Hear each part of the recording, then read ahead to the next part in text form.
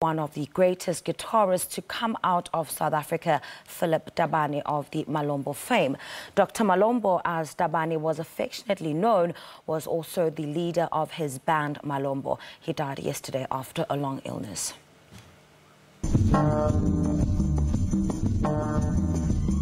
Tabane is the jazz legendary and founding member of the Malombo Jazzmen, a trio whose music was described as spine-tingling.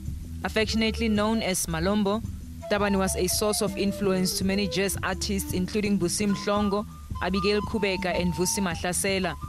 His family says he hasn't been well for some time. We were hoping that he would recover and come back home, but unfortunately it was not so. So we are really grieved that and hurtful to have lost such a giant. Not only in the music field, but in the family as well. He was a family man, he was an uncle, and he was a grandfather, was everything to all of us. Tabane won many accolades, including the 1998 South African Music Award Best Single for his hit Kia Bereka. He also contributed immensely to the development of indigenous music and to the music of Africa. Dr. Phillip Tabane was an organic African intellectual.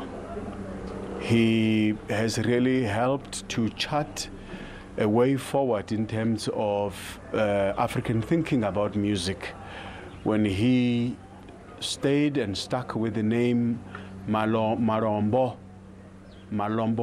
music of South Africa.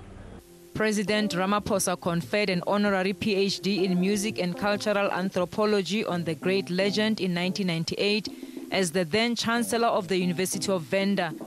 He says Tabane's physical silence leaves a great void, but his sound lives on. Mulimo SABC News, Pretoria.